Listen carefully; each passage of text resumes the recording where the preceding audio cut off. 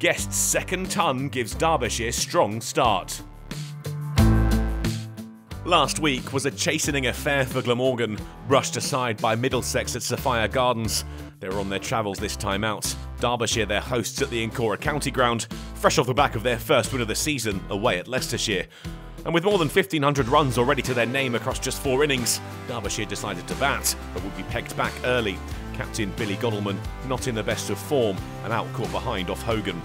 Shan Masood, though, was still there, the key wicket, the linchpin of the Derbyshire side so far this season.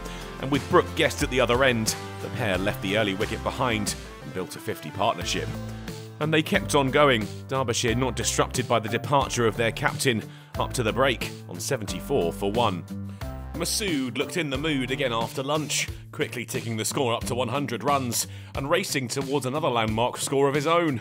A single was all he needed to reach yet another 50. This one scored off 93 balls and taking Derbyshire beyond 100. The importance of Masood's wicket wasn't lost on Glamorgan. Hogan stretched to his right to take a sharp caught and bowled chance. The opener out for 60.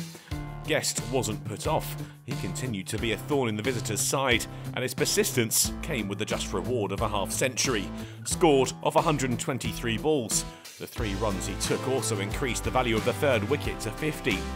Ian Madsen was still there at tea, the score up to 210 for 2, and Derbyshire had started to take a little bit of control. And they tightened their grip on the innings after the break, the third wicket worth 100 with a single off Madsen. And the milestones kept on coming. Madsen up to 50 with 2 runs off the bowling of Labuschagne. Labuschagne was also the bowler when Guest brought up 100, scored off 196 balls. The shot to get there almost a carbon copy of Madsen's. And then with yet another 2, Derbyshire were up to 250. The third wicket was soon worth 150 runs, but Glamorgan were about to bring their stand to an end. Madsen went first, trapped in front by Neser for 70, and Guest soon followed. Hogan fired one past his outside edge and knocked back the off stump, the number 3 out for 109. Connors too would fall before the day was done. Out for a 2-ball duck to Neser, Duploy and McKiernan escorted off soon after, with light deemed insufficient to continue. Glamorgan had rallied towards the end of the day with those 3 crucial wickets, but they'll have work still to do when they return on day 4.